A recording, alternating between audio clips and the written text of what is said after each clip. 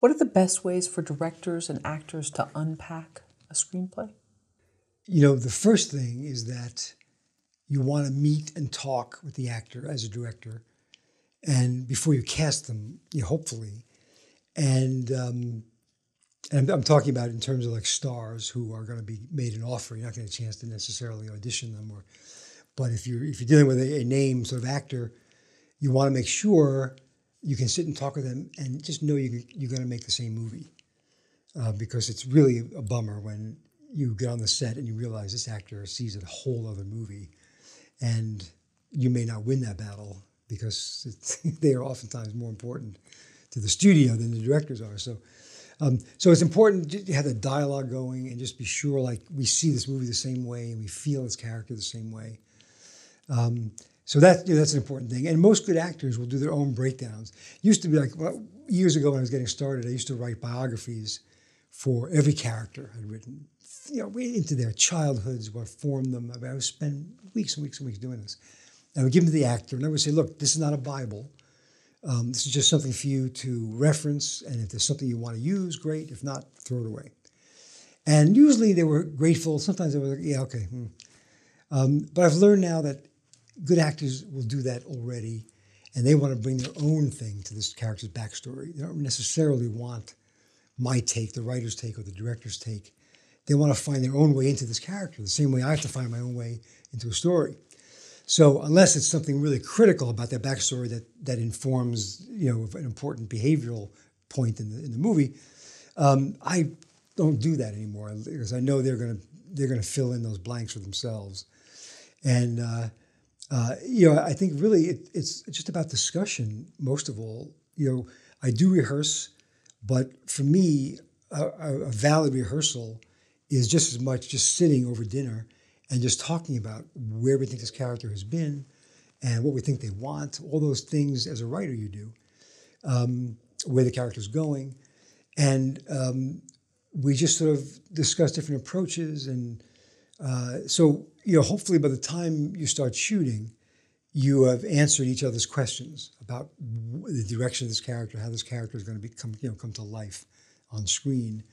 And so, from there, I don't tend to do heavy blocking rehearsals, like Sidney Lumet famously rehearses for 2 weeks like a play, marks out the locations, the props, furniture, and he has the actors go through every scene, start to finish, like a play.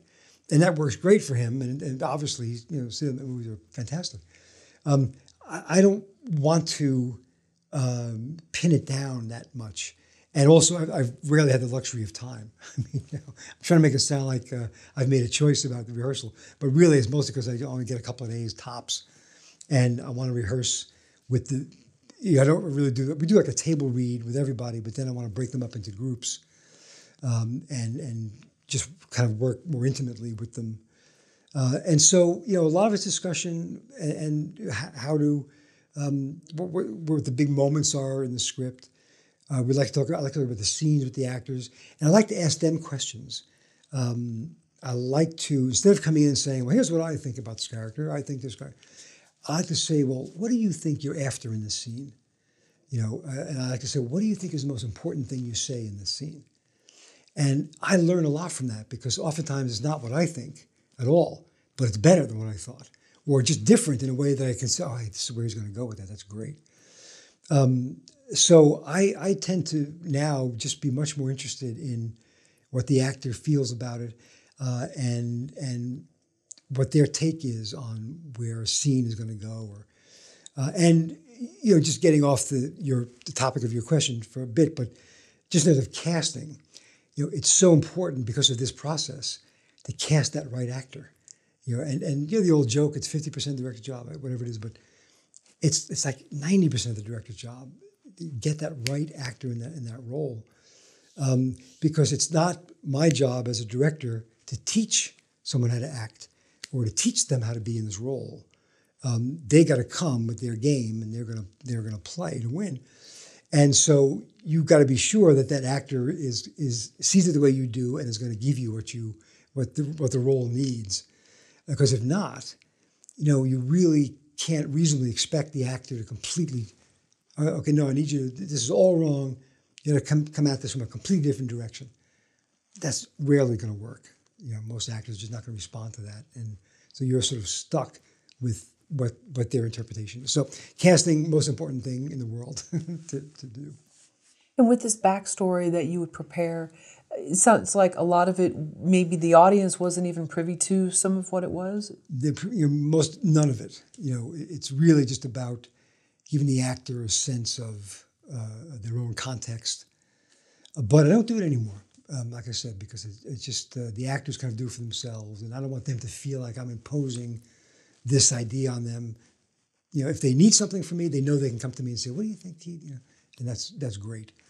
But for the most part, I trust them to figure their characters out. What's your process for reading a screenplay that someone else wrote? I try to imagine myself as the viewer.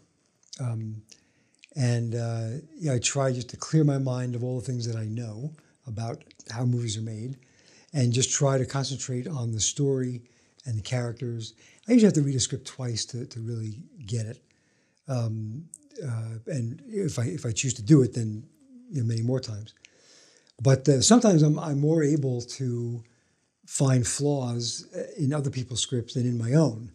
So a friend of mine gives me a script to read, I can give him fantastic notes and feedback, but I can't do it on my own script. I have to have somebody else look at it and tell me where I've gone wrong. This strange blindness that you get. What's the wrong way for a director to read a screenplay? I guess, there's probably a couple of wrong ways, but the first wrong way is to read it like a person in the film business. You want to try to read it like an audience, which is difficult because it's got nomenclature and technology and words and technical stuff in it that doesn't make it feel like it's a reader-friendly experience. But the challenge, I think, is to try to just forget everything you know and read this thing and just have a visceral, emotional reaction to it. Do I feel for these characters? Do I want to tell the story? Do I want to find out what happens after this is over? Those are the kinds of correct things, to bring to it. So I guess the incorrect things are, just if you're too conscious of the process, that's a big scene, man. How am I going to do that? That's like 1,000 extras. Are they going to give me the money to do that? I'm going to need a crane here. That's for later. You just want to try to, do I connect with this on any kind of human level? Do I care about these people? So then the latter is how someone in the industry an industry read would go instead of, for lack of a better term, I realize this sounds very woo-woo, but a heart read. I guess so, yeah. I mean, that's a good way to put it. That's, it really is. You hope. When I write a script, I use very few technical terms. I make it very spare. My paragraphs are no more than 4 lines each. And I never, when I open up a script and I see a paragraph this long, oh God, it's like dense, it's hard to read. So I try to make everything spare, reader-friendly, and I try to be careful not to ever describe something that can't be photographed. I don't like to say, this character walks in the room and she feels totally out of place. What does that mean? What's the behavior that tells us she feels totally out of place? Is she checking herself in the mirror a little bit? That's the kind of thing I want to put in my script and not just leave for a director to figure out. Like how the director's going to be me, so I especially don't want to have to figure that out. So that's what I always tell writers. Just don't write something you can't photograph. And so hopefully, if someone reads my script, they're not going to be too bogged down in shots and all the technical stuff that gets in the way of the storytelling in that format.